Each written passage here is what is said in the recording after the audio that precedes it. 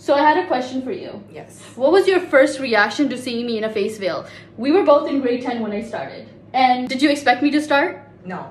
How did you feel when you saw me on the bus coming, like, sitting there with the face veil on? At first I was a little confused because I didn't know who it was.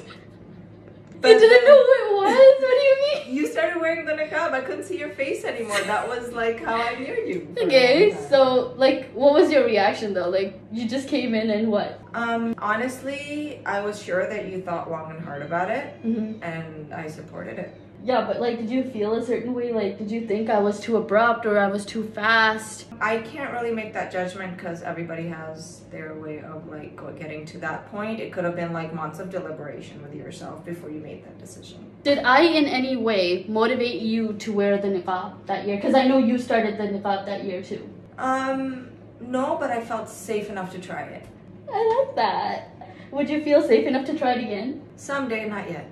Did you think that as a niqabi I changed, like my personality completely changed from what it was? I don't know a piece of cloth ever changing a personality, so no.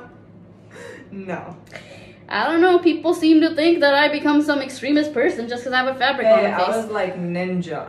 Let's go. Where's the shirt? Okay, guys, we really like Naruto, so like you calling us ninja was literally a compliment.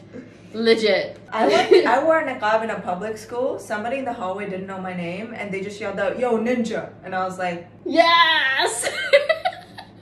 I'll take that compliment. What would your reaction be if I decided to take my hijab and niqab off now? Like, today? I'd ask you if that was really what you wanted to do, and if it was, I'd support it. You'd support it. You wouldn't try to, like, ask me why, what happened? Well, like I said, I'd ask you what your decision thought process was, and then if it's not anything that's harmful to anybody else and it's just a personal choice, it's a personal choice. Your body, your choice. Islam teaches you your body, your choice. Yeah. How did you feel when I took it off?